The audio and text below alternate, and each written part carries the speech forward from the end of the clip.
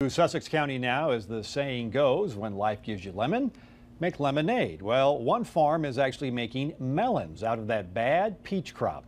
Our Sussex County Bureau Chief Evan Kozloff joins us now live at Bennett Orchards in Dagsboro. And Evan, after an unseasonable frost caused extensive damage earlier this month, people are rallying behind the farm's newest venture.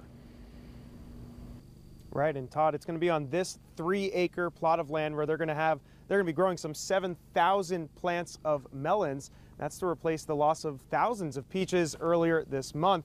The most exciting part about all this, though, has been the community's response. The leaves are a little red, they haven't grown very much, and the tree's just not happy right now. We're joining Bennett from Bennett Orchards just about 2 weeks after an early April cold front led to the destruction of much of their peach crop. Weeks later, Hale says the family is still a bit in shock.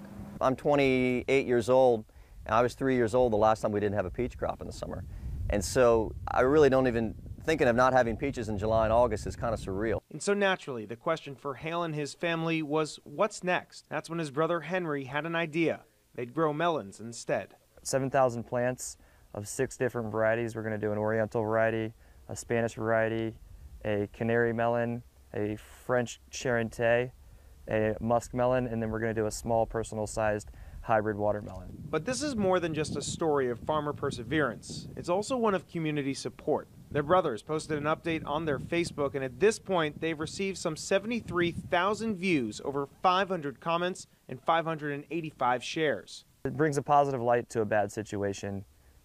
What happened was very unfortunate for ourselves and our customers, but it shows that in times like this on Delmarva, the community has your back. So there may be fewer peaches this summer, but that doesn't mean the stands will be empty on Delmarva.